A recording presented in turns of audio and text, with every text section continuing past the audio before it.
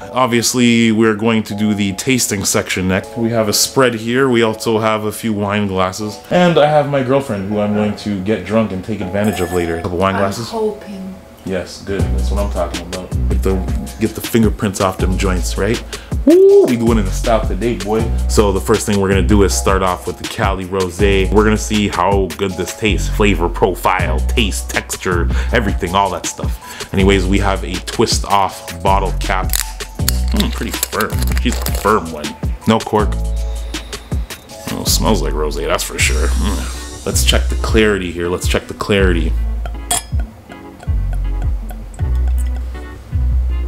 I don't know why we do this, but we swivel and let the flavors marinate in the glass. Now we smell. That's why.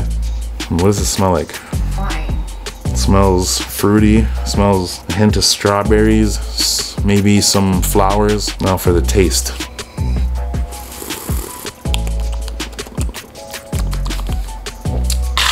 Beautiful bouquet, not too heavy on the alcohol. Definitely refreshing. Palate is lingering on my tongue. Let's see how this fares in a second taste. It's starting to taste like the hood. Now for the hood man them.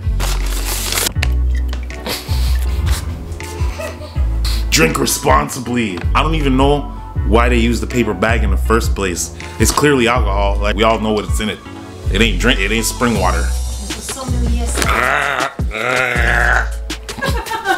That's what she said.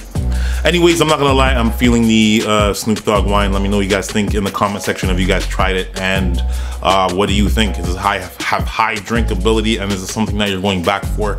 Did you guys try out the interactive experience? Let me know in the comment section. Rome TV, we back, baby. We're gonna be doing some random stuff on the channel because I got lots of ideas. I don't know where to put it, so we're gonna put it on my channel anyways. That's it for now.